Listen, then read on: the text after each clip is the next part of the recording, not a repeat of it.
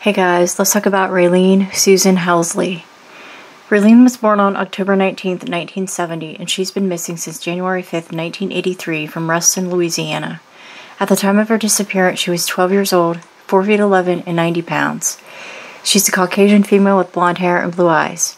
She has a blue-colored pencil-mark scar from the base of her nose to her upper lip. She has a heart-shaped birthmark at the base of her skull on the back of her neck. Raylene and her sister were living with their father in a trailer in Ruston, Louisiana in 1983. Raylene's 8-year-old sister Candace told authorities that their father, Raymond Helsley Jr., had severely abused Raylene during the morning hours of January 5, 1983.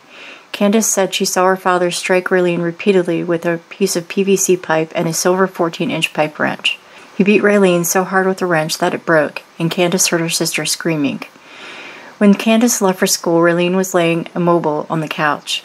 Candace said when she returned home in the afternoon, Raylene had disappeared. Raymond maintains that he only left Raylene alone in their residence for approximately 1 hour during the day. When he came home, she had vanished. He stated he believed she had run away. Raylene has never been seen again. Raymond was later charged with cruelty to a juvenile in connection with the beating Raylene received on the day of her disappearance. Authorities found a broken silver pipe wrench and a pillow in the house that had both traces of human blood, but the blood could not be positively identified as Raylene's. Candace testified against her father at the trial. Raymond was convicted in August 1983 and sentenced to the maximum 10 years in prison. He was also convicted of an unrelated charge of unlawful transportation of explosives. He had a prior record for traffic offenses, breaking and entering, assault, and child abuse. The victim in the child abuse case was also Raylene, and she had been severely injured in that instance as well. Raymond failed 2 polygraph tests about Raylene's disappearance.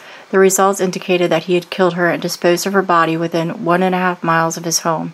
There was never sufficient evidence to charge him in her disappearance, however. Due to the conflicting reports from family members and the lack of evidence, Raylene's case is still classified as a non-family abduction.